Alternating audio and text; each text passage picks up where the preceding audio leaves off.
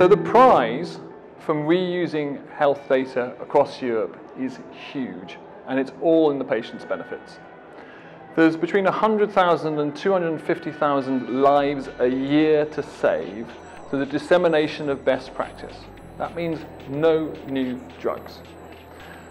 More patients get to get into trial and have a chance on a cure when their original treatments failed.